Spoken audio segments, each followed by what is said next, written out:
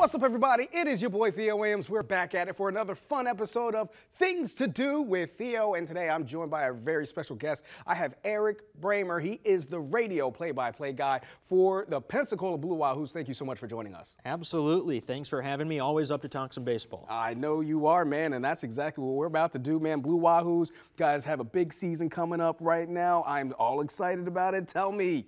Yeah, well, after no season in 2020 and kind of a strange season in 2021, we are full speed ahead for a normal and exciting minor league season in 2022.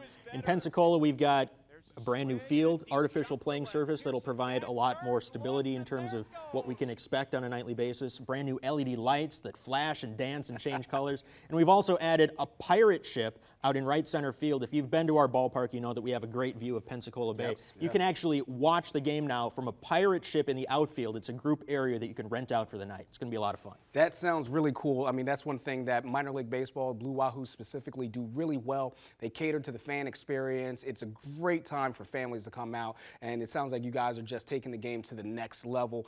Talking about really cool things that the Pensacola Wahoos like to do, Blue Wahoos, excuse me, is you guys have Mullet Man and the Pensacola Mullets? Yeah, so our team named the Pensacola Blue Wahoos. That's wacky enough, but every Thursday home game, we are the Pensacola Mullets, and our logo is the mullet, the fish, with a mullet haircut. And it being Thursday night, of course, we've got drink specials and stuff. So if you pick one night out of the week to really go all in and enjoy the minor league baseball experience, Thursday night is probably the time to do it.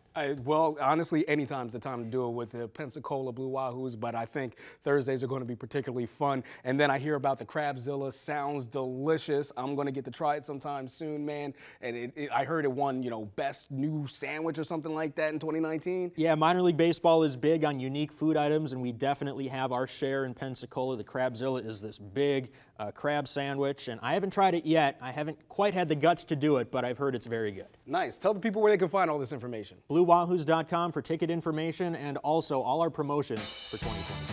To submit your event or activity, go to GoCoastTW.com.